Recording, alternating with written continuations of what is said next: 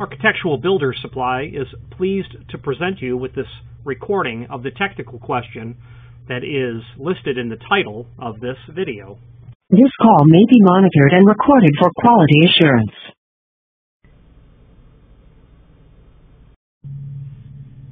Architectural Builder Supply is pleased to present you with this recording of the technical question that is listed in the title of this video. This call may be monitored and recorded for quality assurance. Facade, but then you got some. You can easily wind up with a near 12-inch jamb, or a reveal, where you have a door. Why is it that it's like so difficult? I mean, even if it's a new closer, forget about matching this closer to the existing arm to the existing closer. Why is it so hard to get? Because I think in one of your emails you said you're going to talk to someone about making a custom one. Yeah, that's that closer that I quoted you, assuming you got that email. That's a special template. That is a arm that's fabricated for that 8 to 11-inch reveal range. And your question is, you end up doing cement block walls, and then you've got all kinds of other stuff that goes into a typical wall section. And by the time you're done, you got a wall that's 12-inch thick.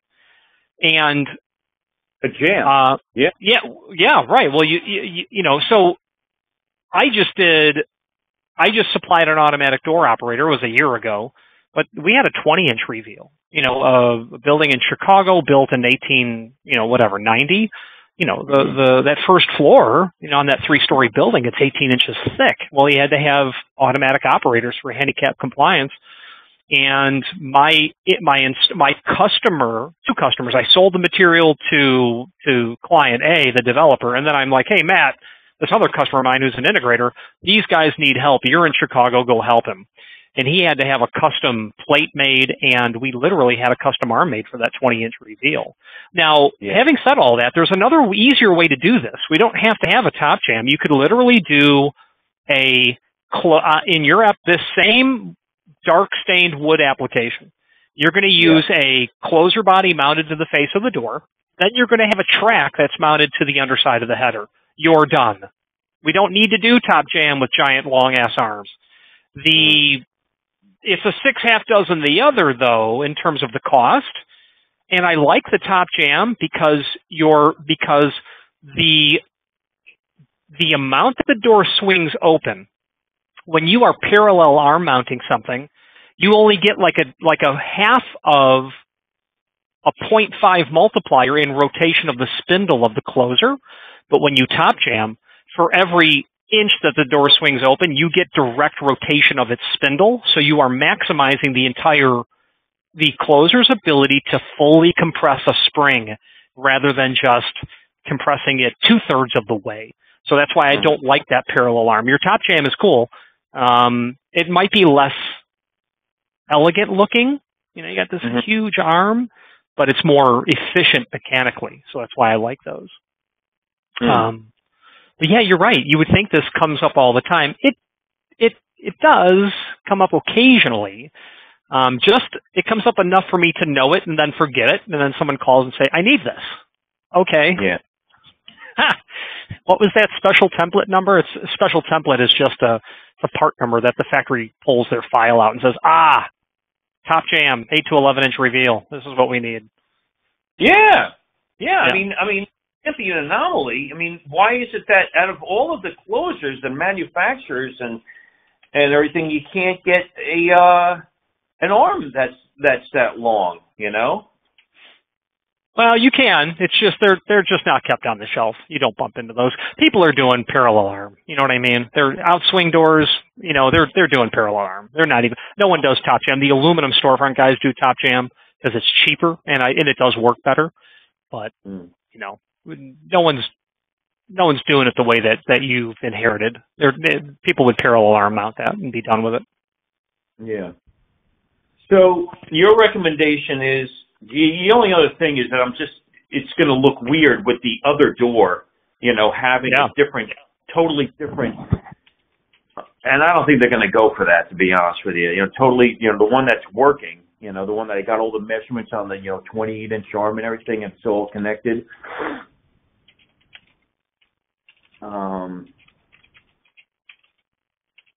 But maybe I'll go over there and get a picture of the of that label. I'll take the cover off and see what you see there, that little white label underneath there. Yeah, that might help you, right?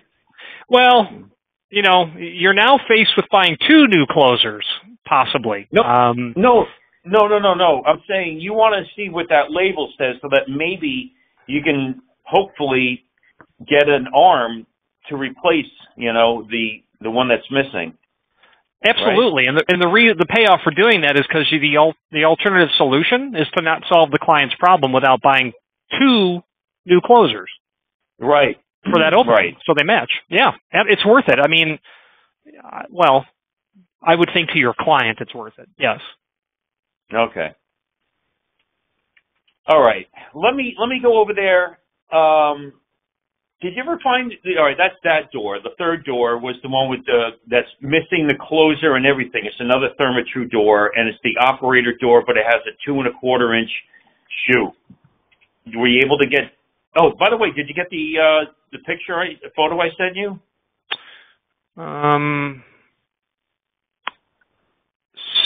Yes, I am. Yeah, I see that. Yeah. So that's a tall enough head molding for. Yeah, you betcha. That casing is plenty tall enough.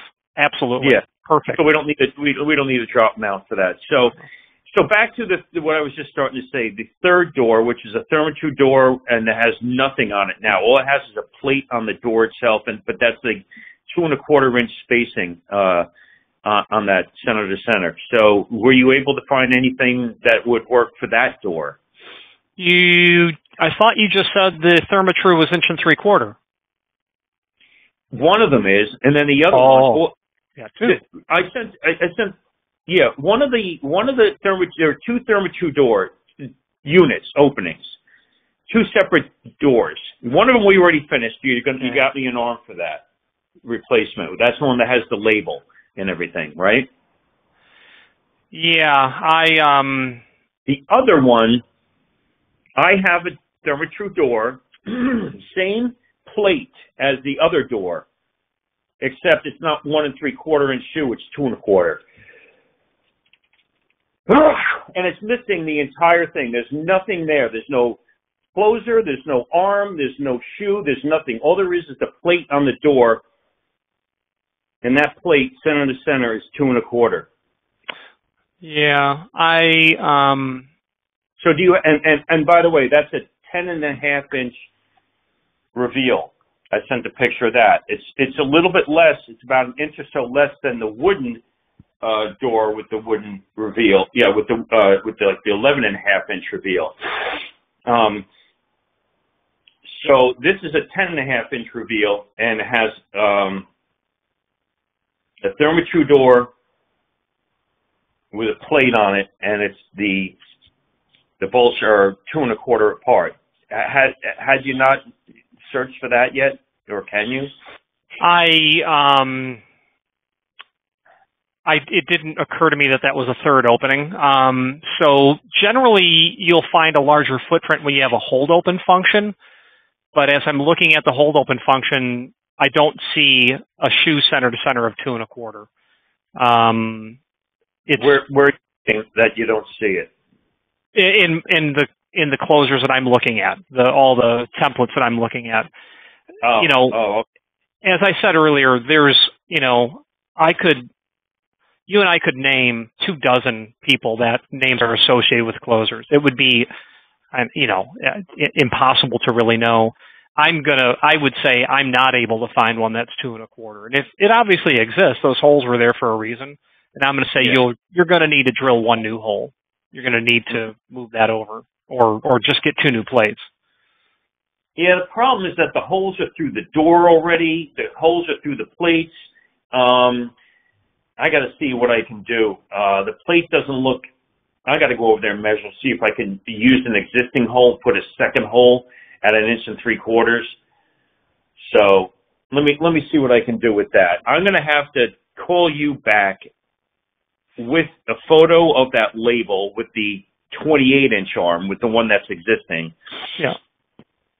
And then take a look and see if I can somehow get a shoe for 1 3/4 on that plate. I'm gonna have to drive over there again. Well, 1 3/4 is okay. It's the 2 1/4 one that's a problem. Well, yeah, it's the 2 1/4. See if I can get an 1 3/4 shoe on that plate that's drilled 2 1/4. Yeah, and then the other thing to mention is the closer. Yeah, okay. So for right now, let's leave it at that. Okay. We'll leave it at that. Okay. All right. Let me see what I can find on that label that you pointed out. You noticed in that picture that you sent me. I'm going to see if I can get that cover off. I will get that cover off, and I'll see if there's anything on that label, and I'll call you back. It's not going to be too long from now, and we'll. Do you take lunch? It's almost it's after 11. I think I took a lunch in 1990, maybe December 12th. Yeah, I'm at my desk.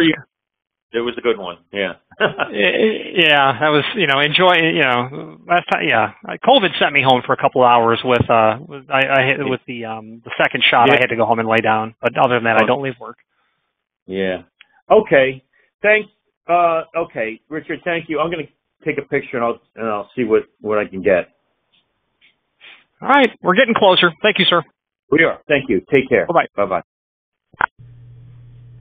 Architectural Builders Supply hopes you have enjoyed this program. Again, thank you for watching, and if you've enjoyed this video, please click thumbs up, please subscribe, and maybe even send the video to someone that you know. Thank you. Architectural Builders Supply hopes you have enjoyed this program. Again, thank you for watching, and if you've enjoyed this video, please click thumbs up, please subscribe, and maybe even send the video to someone that you know. Thank you.